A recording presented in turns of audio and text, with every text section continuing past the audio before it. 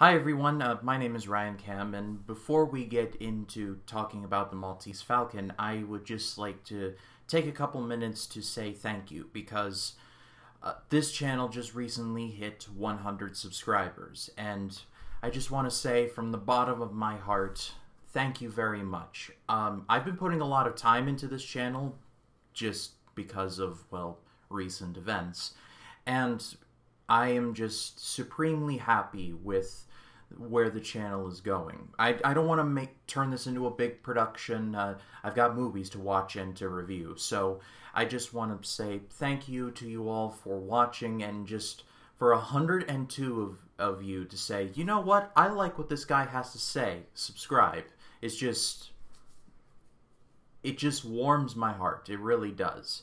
Again, I don't want to drag this on any longer than I have to. I just wanted to say just thank you, and I'm going to try my hardest to make this channel even bigger, because this is only the beginning. Like, this rocket ship is going to go higher and higher and higher, and I hope you all are along for the ride with me.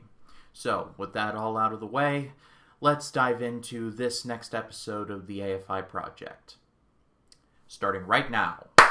The Maltese Falcon was directed by John Huston, and it is based on the book written by Dashiell Hammett. It starred Humphrey Bogart, Mary Astor, Peter Lorre, and Sidney Greenstreet, among others.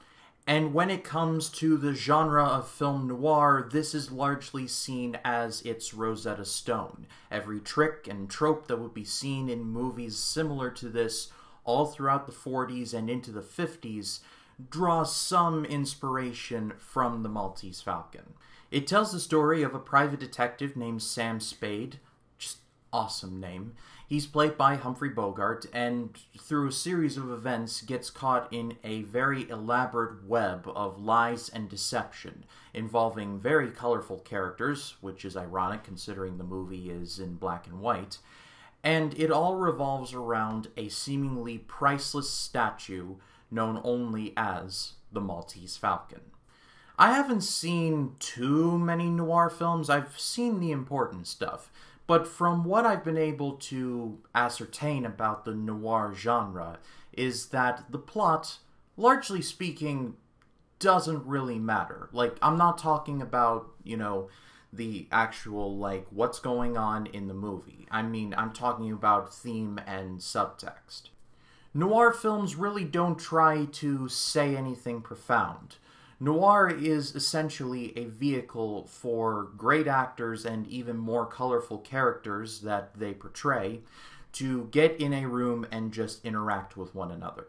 Plots in noir films tend to be so complicated that by the end of them, they just kind of amount to nothing. In the words of the great philosophers Linkin Park, in the end, it doesn't even matter.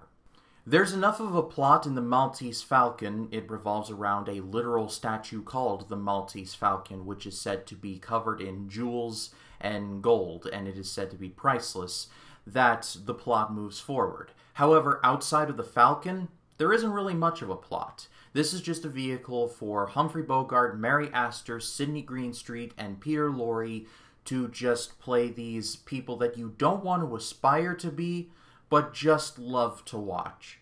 Let's make no bones about it. In this movie, there are no good guys. There are bad guys and worse guys. Even the good guy, Sam Spade, is no real saint.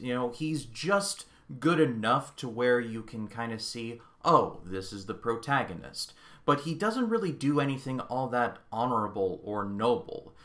He's just as bad as the rest of the characters, but you sympathize with him because he has been thrown into this web of deceit, and he is just trying to find a way out. But he quickly realizes that the only way out is through to the end, and so he just tries to wrap this up as quickly as possible. As I stated in my Casablanca review, I love Humphrey Bogart. To me, he was just the king of cool between, the 1940s all the way up to the 60s. He had so much natural charisma, and whenever he entered a room, you're like, that's Humphrey Bogart. He's that type of hard-boiled detective that he doesn't take crap from anyone, no man nor woman. And as the plot thickens, he gets more and more frustrated. But Bogart is not alone in the good acting department. There's Mary Astor, who is suitably mysterious. You have Peter Lorre, a veteran character actor, and he's killing it as well. And my favorite part of this movie, outside of Bogart, in terms of actors, is Sidney Greenstreet. He was on the bottom rung of people who were going to be cast as the fat man, Casper Gutman. But after a screen test, he so impressed Huston that Huston fast-tracked him into the role, and that was an incredibly wise decision. All four of these actors only have one scene where they're in a room together, and that's near the end. That's my favorite scene in the movie because, in the case of Spade, Cairo, which is Peter Lorre's character, Gutman, and O'Shaughnessy, Mary Astor's character, have been around a time or two, but without going into too much dialogue, you immediately get that. There's a lot of good visual tricks and tropes and well-done visual storytelling on the part of John Huston. And that's a perfect place to parlay into the visuals, because this movie, despite being made in the early 1940s, still looks incredible. The scene in which Gutman explains the history of the Maltese Falcon to Spade is all done in one 7-minute take, and it is just incredible. Just as incredible as the story behind it. Basically, to make a long story short, the cinematographer, Arthur Edison, rehearsed this scene with the actors for about 2 weeks, and if they messed up a line or broke something, or if any weird thing happened in the middle of this take, they had to start at the very beginning. And as someone who has been a part of many plays where it involved very long, one scene, dance numbers or acting numbers, if you messed up one part and starting all over again, it just makes you want to rip your face off and then rip it up and make little face confetti. It's frustrating. But the scene is fantastic, so it was well worth it. And on a side note, Arthur Edison would go on to do the cinematography for Casablanca and the 1931 version of Frankenstein, so great stuff from him. At the end of the day, The Maltese Falcon is, in my opinion, the greatest noir film that will ever be made. It's got interesting characters, beautiful cinematography, a great score, and all of the acting across the board is stellar.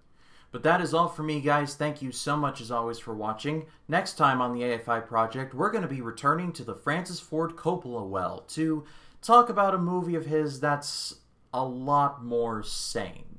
We're going to be talking about the only sequel that is on the AFI's Top 100 Movies of All Time list, The Godfather Part 2.